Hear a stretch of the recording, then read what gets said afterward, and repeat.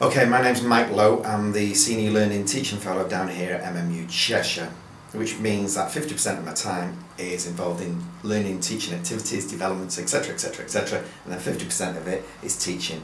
So I'm still getting my feet dirty as well as kind of planning new things in terms of learning teaching. Okay, the unit I want to talk about today is called Employability Skills. It's a level 6 unit. We would normally advise to do anything like employability in levels 4 and levels 5, but we found through trialling this that students weren't interested until it came to level 6, and then when they could see that they're exiting the university, then they start to think about the careers, the jobs, etc, etc. So we designed this unit for a level 6 unit, and it's one piece of work which is a portfolio. It's front loaded, all the teaching is done between September and Christmas, and then it leaves time for students to demonstrate or enhance any skills that they require before exiting the university. And there's 4 parts to the assessment. Probably the bit that you're most interested in is the third part, which is the interview session.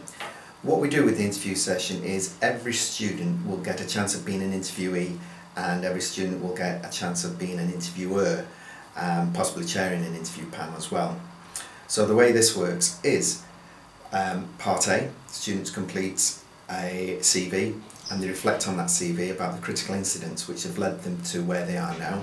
And then part B, they fill in a job, they apply for a job, fill in job description, CV, letter of support, etc, etc, and then they put it all in a nice brown envelope, and instead of posting it off to an employer, they post it to me, and then I get that envelope and then I do something with it.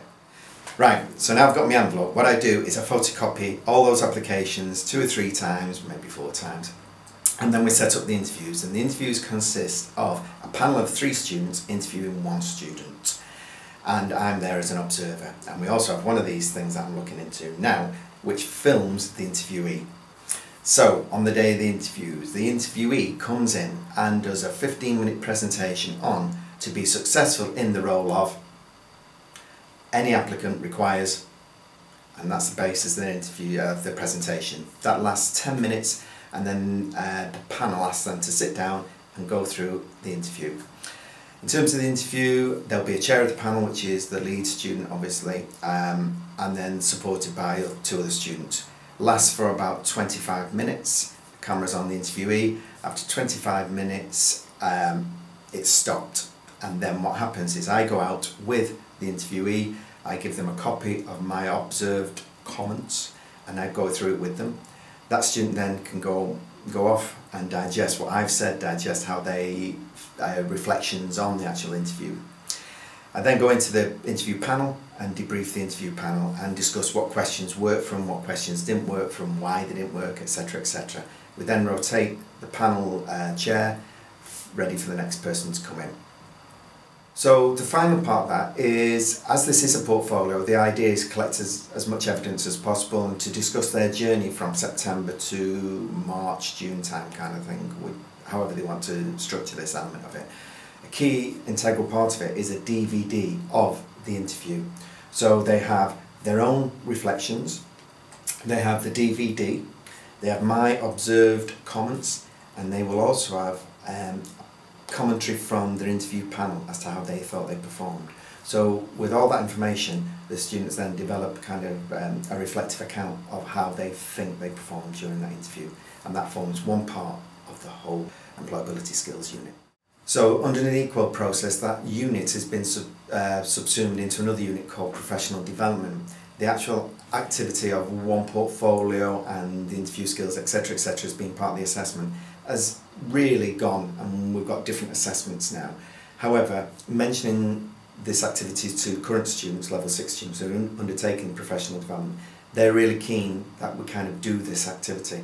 So my plan for this year, after Christmas, is to go through that interview process again with my current students. It means extra work for them, but it's something that they want to do because they see the benefit in it. I found the interview procedure was really interesting, and I kind of reflected on that going back, watching my own video, how I kind of answered the questions, how did I handle the pressure, being with 5 different people from the industry and interviewed by the professionals to get into the job, and made me realise how can I take the feedback of them, and just to see myself from the side, made me learn how I can better talk and present myself.